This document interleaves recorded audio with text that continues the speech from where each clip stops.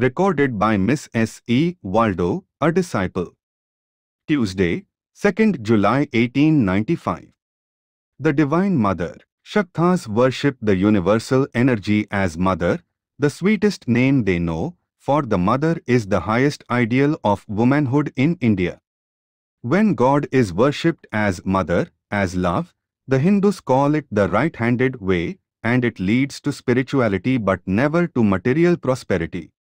When God is worshipped on his terrible side, that is, in the left-handed way, it leads usually to great material prosperity, but rarely to spirituality, and eventually it leads to degeneration and the obliteration of the race that practices it.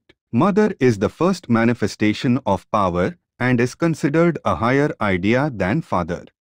With the name of Mother comes the idea of Shakti, divine energy and omnipotence, just as the baby believes its mother to be all-powerful, able to do anything.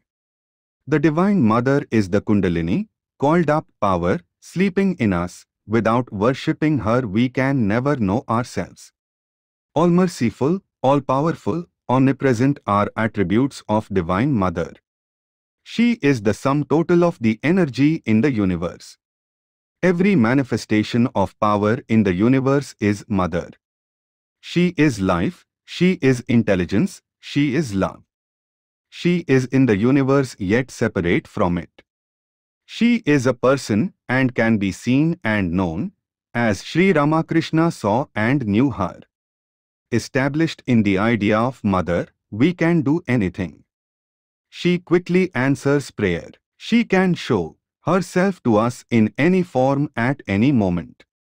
Divine Mother can have form, Rupa, and name, Nama, or name without form, and as we worship her in these various aspects we can rise to pure being, having neither form nor name. The sum total of all the cells in an organism is one person, so each soul is like one cell and the sum of them is God, and beyond that is the Absolute.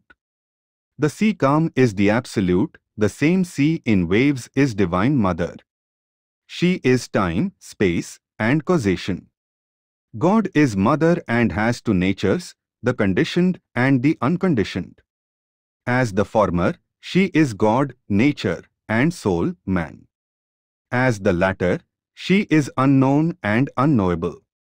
Out of the unconditioned came the Trinity, God, nature, and soul, the triangle of existence.